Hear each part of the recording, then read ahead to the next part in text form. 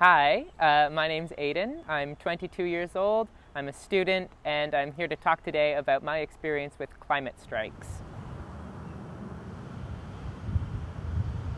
I became involved in the climate strikes alongside my friends.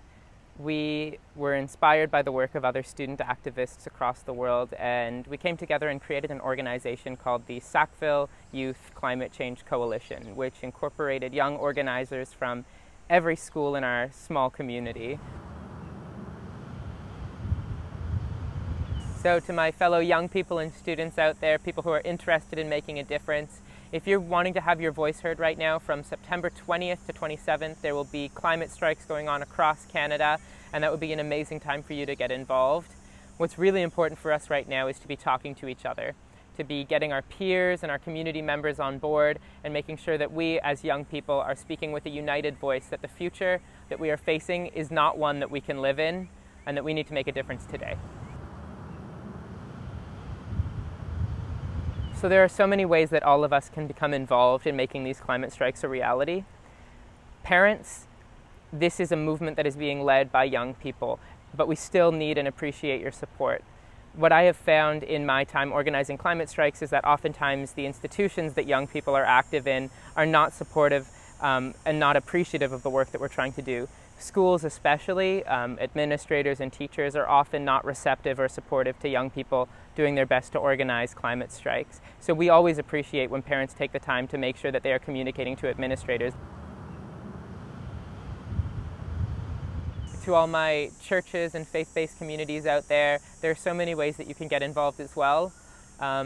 If you'd be willing to, make sure that you're able to open up your spaces to people who are looking to organize climate strikes and other points of activism like that. Additionally, you can always look into your community and into the world for organizations that are trying to make a difference in people's lives right now, and see how they'll be able to use donations of money, of time, of energy, and of love at this point in our history. I participate in climate activism and climate strikes both because of my concern for the future that I face and the future that my peers and my family face, but also because I am a Christian. And Christians are called to live with respect in creation, to defend creation. And I think of the second verse of Genesis when God is described as hovering like wind over the water.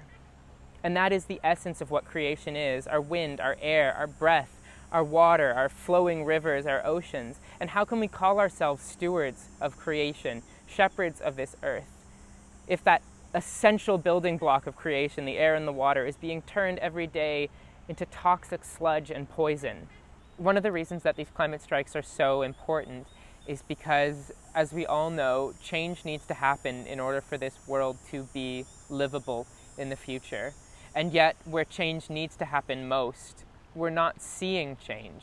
So these climate strikes are a way that we young people are raising our voices so that we can be heard at the level of our governments, our local governments, our provincial governments, our federal government, because change doesn't happen without people demanding it. So for anybody that is looking to get involved or informed, there are organizations out there that are eager to help us build this movement. So organizations like 350.org and Fridays for Future are great resources for people who are looking to participate in climate strikes, in climate activism, or learn more about how people are trying to change the world today. So, as we all know, this world needs to change.